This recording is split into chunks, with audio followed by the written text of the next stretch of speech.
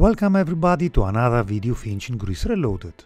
Today we will talk about the famous king Tantalus, the son of Zeus, who caused an enormous curse upon his descendants. By the way, if you like the video, please hit the like button and subscribe to our channel so stay tuned for upcoming videos. The name of Tantalus is a famous one in Greek mythology and still recognizable today, for the name of Tantalus is the root of the English word tantalise. Tantalus was a son of Zeus born to the nymph Plouto. What is more, Tantalus was one of the favored sons of Zeus and was given the region of Sipylus to rule. Tantalus would get married to Dione, one of the others, aka the rain-bringing nymphs, and therefore Dione was a daughter of the Titan Atlas. Occasionally, depending on the source, Dione is replaced in mythological tales by one of the following women: Taigiti, Eurythemista, Euryannassa, Clitii or Euphrito.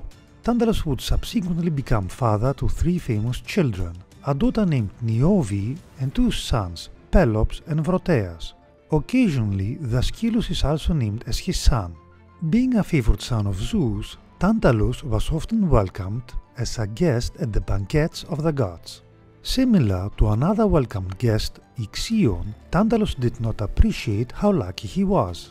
Misbehaviors would start to mount up against Tantalus, for the king would often return to the mortal world and spread gossip about what had been said at the banquets of the gods. Moreover, Tantalus would also attempt to steal some of the Ambrosia and Nectar served at the banquets, possibly in an attempt to make himself immortal. Tantalus was also accused of stealing a golden dog crafted by Hephaestus. The worst crime committed by Tantalus, though, occurred when the king invited the gods to a banquet hosted by himself. For some unknown reason, Tantalus decided to play a trick on the gods, and the king killed his own son Pelops. The body of his son was then cut up, cooked, and then served as a meal to the gods. Most of the invited gods realized what was occurring, but at that time Demeter was distracted, for her daughter Persephone was in the realm of Hades, and so Demeter took a mouthful of the offered food.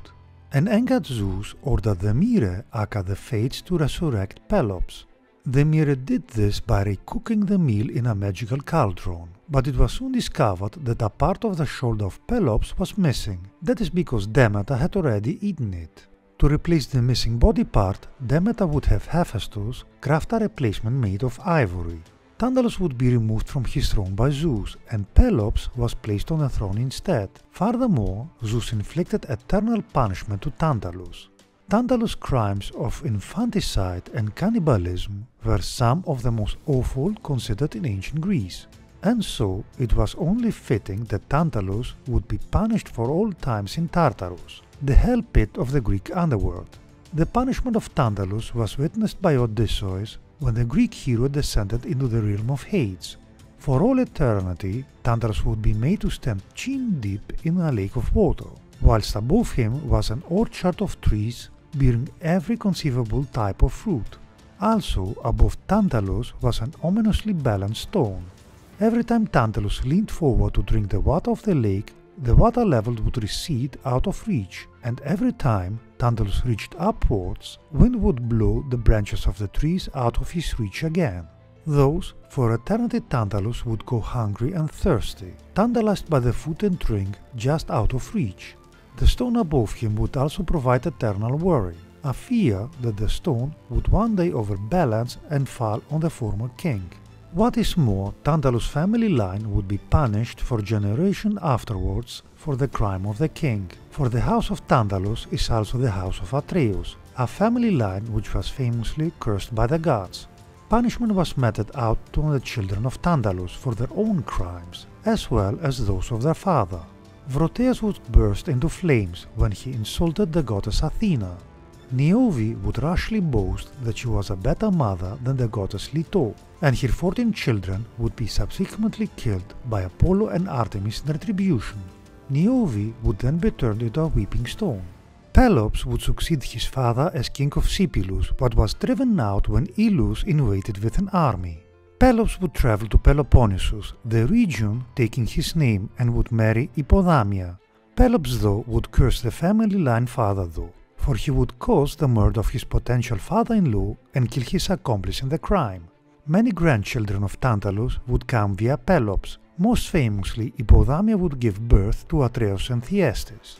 These two grandsons would be sent into exile when they killed their half-brother Chrysippus. Atreus and Thyestes would come to rule Mycenae, but a disagreement between the two resulted in Atreus killing the sons of Thyestes and serving them as food to his brother. Atreus would be killed by his own nephew, and the curse would pass along to two great-grandsons of Tantalus, Agamemnon and Menelaus. Agamemnon would be killed by his own wife Clytemnestra, who was then killed by Orestes, the son of Agamemnon.